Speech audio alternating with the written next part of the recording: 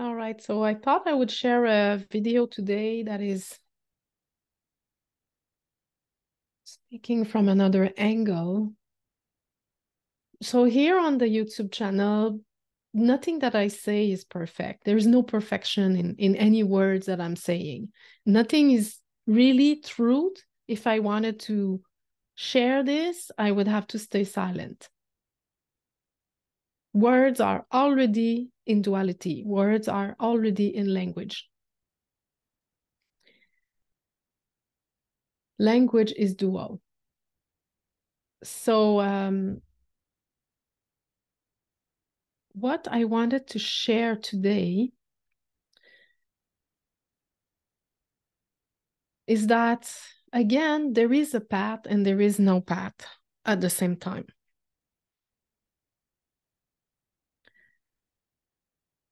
So first of all, I've read a comment that said that I am talking about solipsism. Of course, I'm not talking about that, because solipsism would be the idea that I am the only one here. I am a person here, and that the whole world is a projection of my own mind, myself, my own self, myself alone. That's not what I'm saying at all.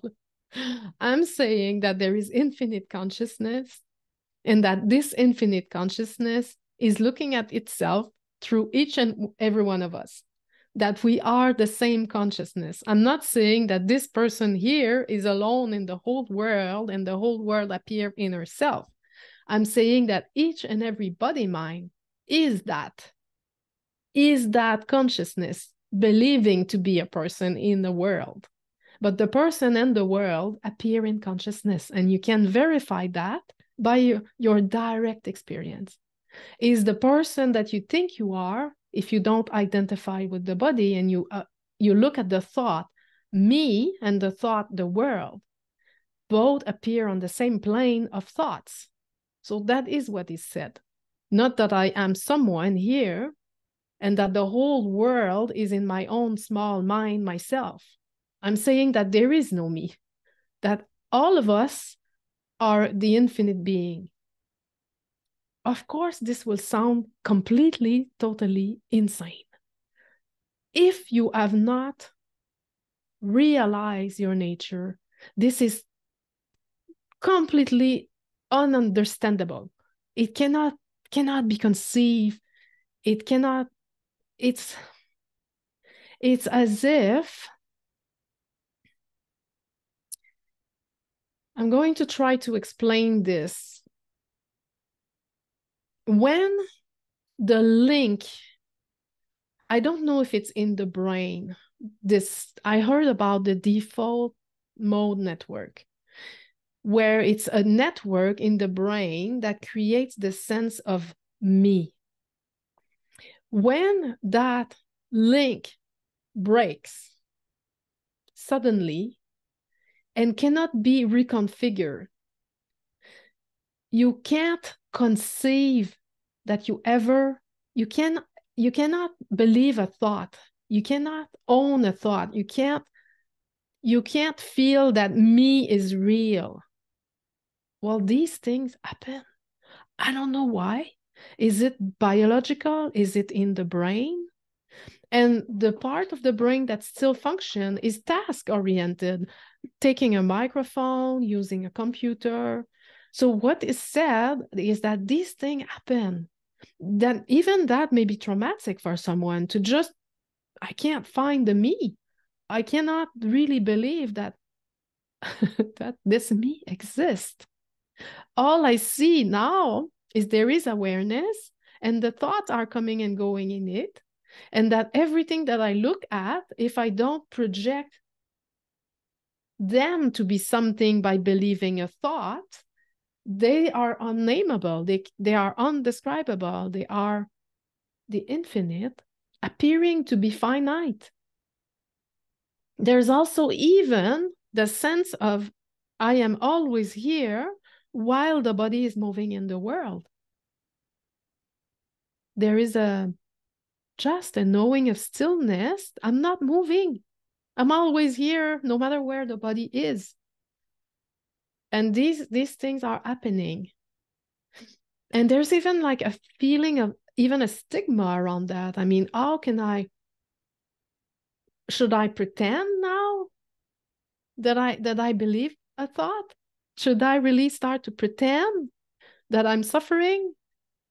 Because if I'm free of suffering, shall I pretend? I'm not saying that it's possible to be free of suffering to hurt anyone. I'm saying that it is possible, and also saying it is possible that you've lost the sense of me and you feel at a loss with that. And those things are happening too.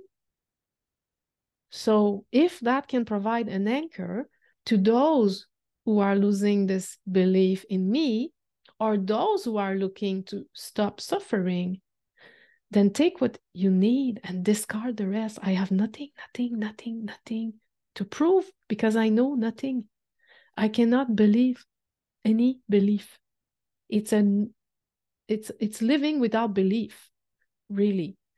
And if you are looking for that, question our belief. What is a belief? Why should I believe this? And one other thing I wanted to say is I don't have a special karma. I'm an ordinary person, very ordinary person. There was realization of awareness that was quite simple. It was the realization of awareness is our true nature is very, very simple. There is a realization that there is awareness of being aware.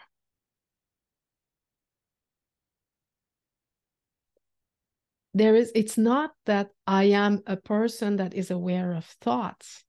Is that the realization is that the person is a thought appearing in awareness. And that can be verified in your direct experience very, very simply. And once that is realized, that's a game changer, because now you start to feel stable. You start to feel that there is something in your experience that is never changing, is not broken, doesn't need to be healed, is not going anywhere. It's always there. It's always been there. It's always going to be there. And that is not personal.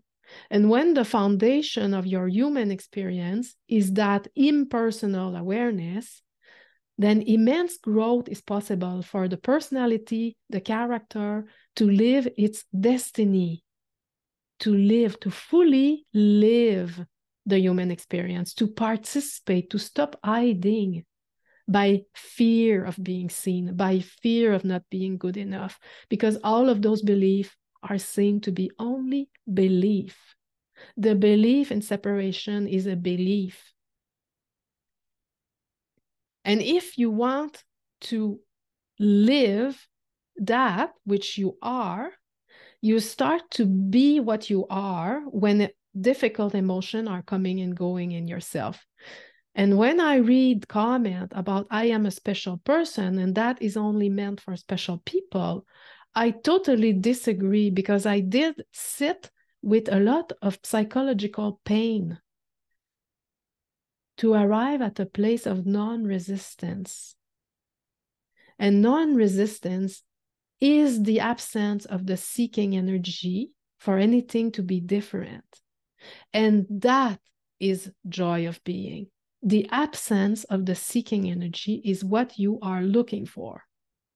And for that to exist, to be a reality, you may have to stop seeking feeling better. And if you are attending satsang, and if you are doing meditation to try to feel better, this will have to be let go too. If you want to reclaim your own sovereign being, the power of being. To reclaim your power, you must stop outsourcing it to gurus, teachers, and people that are speaking. You can listen to what is said, but bring it into your experience. Feel it. Try it, see what it does, be the detective of your experience. That's what is offered here for you to start to try this in your experience. I can give you an example. When I started to realize awareness, presence, is our nature, is not changing. I remember having one of the first time that I allowed myself to feel anger without projecting it outside and without suppressing it. I was on the phone with my partner and he was very, very, very angry for a small mistake that I made. He was over angry, like it was out of proportion. And I chose to say nothing. And I chose to feel in my body all the anger that I wanted to defend myself and project this anger at him. And I chose to stay with it. At some point during the phone call, I said, okay, now I feel that is enough. I tried to be nice a little bit. It was not working. And I didn't want to sue them. I just wanted to be firm and really normal. And I said, okay, now I see that that's enough. I'm going to hang up now. And he hung up before I could hang up. And I stayed with the pain. And then what came up to the surface was that fear, that sadness of abandonment. And I felt it fully. And I didn't pick up the phone to call a friend to complain about him. I stayed with the pain. I took a long walk. I cried a lot. I met that pain of fear of being hurt. And I realized that when I was in the past projecting anger, I was protecting myself to not feel this. And as I was able to feel this, I was able to stay in the eye of the storm, present, unmoving while the storm passed. It was really, really painful. And the next time this happened, I did the same thing and it was less painful. And the third time, I did the same thing and it was much, much less painful. And by the fourth time, it was done. Over. No fear of anger. It was like a little wind just passed by. And I was like, okay, nothing else? All right. And I have no fear of anger in myself, no fear of meeting anger in myself, meeting anger in others. And that is freedom. And I don't encounter many angry people. And I don't feel much anger. And if I have to feel it, if something arises in my experience, I will feel it. I'm totally open to feeling.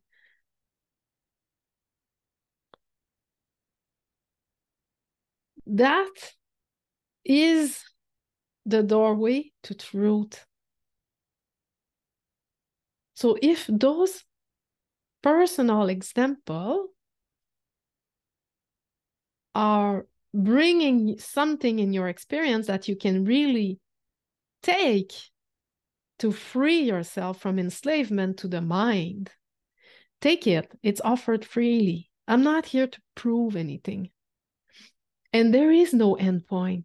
The endpoint is the seeker, is the mind. The mind is looking for an endpoint. When will I be happy forever and ever? That's just a thought that is coming and going. That too is in the movie of later, something will come. There is no later, there is no future. The future never comes. That you can verify in your experience as well. When do you exist in the future? And do you ever exist yesterday? Or is existence only here now? Staying close to what's real. So these are offered freely for you to make use of.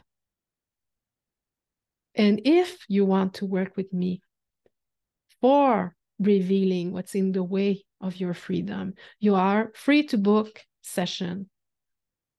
But I'm not here to preach anything.